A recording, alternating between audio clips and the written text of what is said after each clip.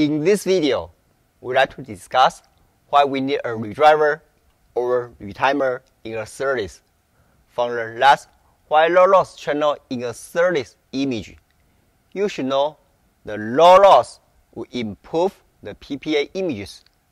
Therefore, that's the hint image for the purpose of the redriver or retimer. Before diving into the redriver or retimer, let's take a look at a practical usage in the specifications of the Universal Series Bus 4 USB 4 standard. It's my honor and pleasure to participate in the USB-IF community and define the specification with all the talented people in the industry from 2018 to 2020. You should be able to find the USB 4 early release version in August 2019 through the website or other websites easily. Long story short, to enhance the PPA performance of the links up to 20 gigabit per second per lane, over 40 gigabit per second links over 2 lanes configuration, the USB-IF adopt our suggestion to add the retimer into the specification. Most technical contributors during the meeting agree that the 20 gigabit per second signal is much sensitive to the ISI, reflection, random jitter, deterministic jitter, interplanar skew, etc. in the interface. In addition, the intrinsic circuit impairments like the error mismatch, termination mismatch, thermal noise, and power supply noise, etc. would limit the link robust operation. To meet the performance, a lot of extra power overhead is a must, and most contributors still want to maintain the low-cost system solutions to meet consumer demand. So, we need to reduce the power without adding the cost on the channel. What can we do? Correct. As you can see, the channel loss is proportional to the channel length.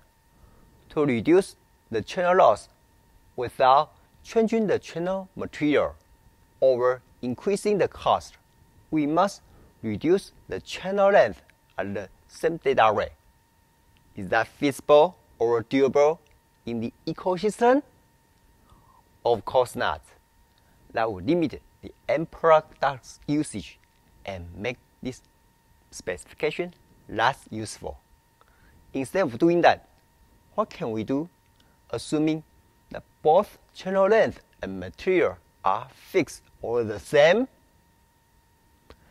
In this example, the total channel loss is 35 dB at the next rate. Bingo! We can still keep both the total channel length and material the same, but breaking the long channel length or loss into 2 segments.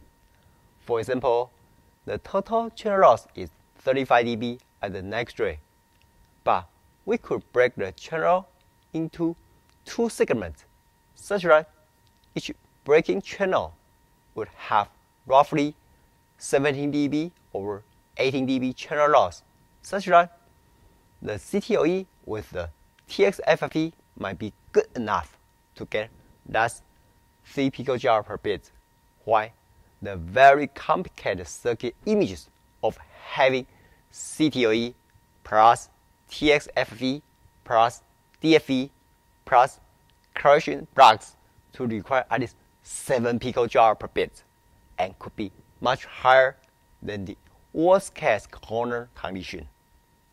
Breaking into 2 segments looks promising, but how to implement it? Think about a repeater images for 5 seconds. Yes, all you need is to insert a repeater to recover the signal integrity from the previous segment 70 dB loss and resend out to the next segment with a bigger swing to drive another 17 dB loss.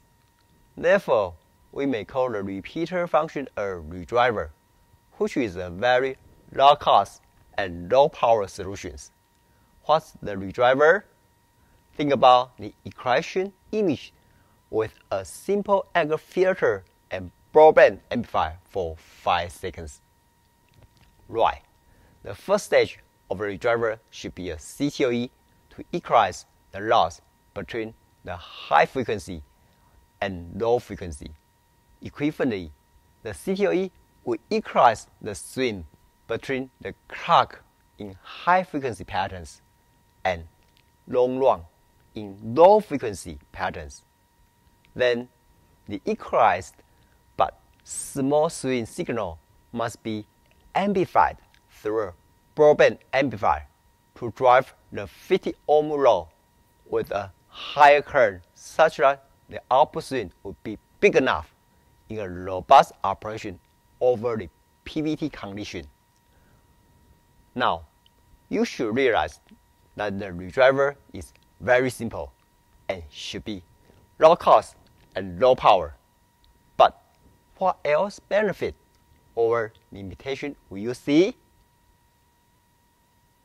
Bingo! Signal delay or latency is very little, since it's just an analog amplifier delay for its unique benefit.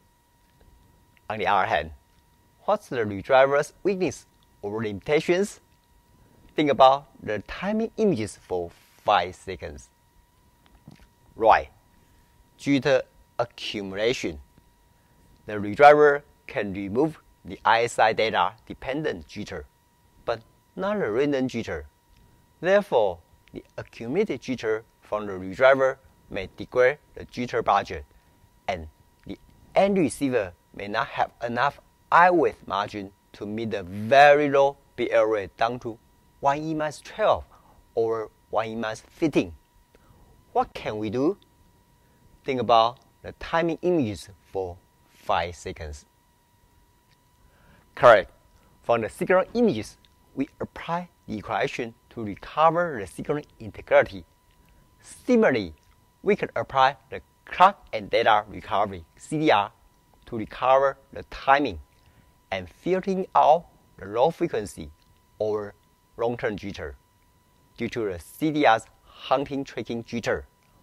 We then need another jitter attenuator or jitter cleaner to filter out the high frequency jitter of the CDR output. Then the retimer can retransmit a fresh copy of the eye using a very clean clock, such that the output eye is wide open and clean.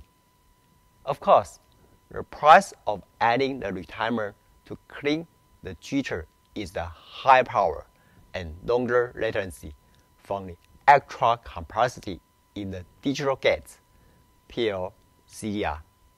To be honest, the USB 4 still prefer to add the retimer than the redriver to make the ecosystem work robustly. Do other standards prefer the same retimer as well? Of course, from wireline generation to generation, the retimer has been used a lot in Ethernet, Interlegend, Rapid I/O, SATA, SAS, fiber channel, etc. systems. Like the 16 gigabit per second PCIe 4 or 32 gigabit per second PCIe 5.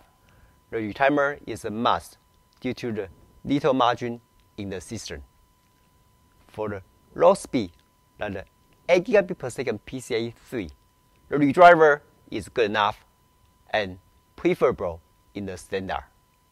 Hopefully, the speed can be a simple rule of thumb for you to choose either a redriver or a retimer, depending on what you need.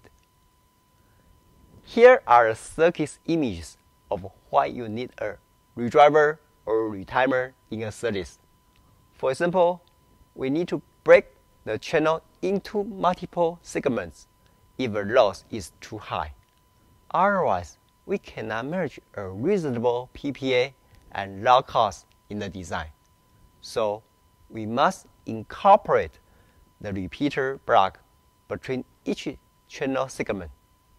Since the channel loss is fairly low, we can just apply a simple redriver contains a CTOE and wideband buffer to drive the next channel. Usually, the redriver can recover the signal integrity good enough at low data rate, roughly 8 gigabit per second, by keeping a low cost, low power, and low latency. But going to a higher data rate up to 16 gigabit per second, the jitter budget is very tight, and the retimer is a must, such that we can retransmit a clean and open eye. Therefore, we must pay a high power and high latency penalty for high data rate eye width margin.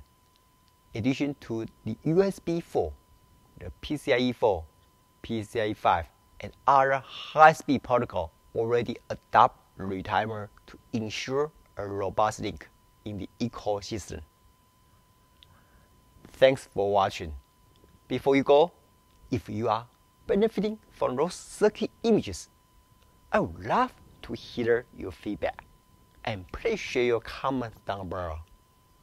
Lastly, please share the video link with the people who may be benefiting from it.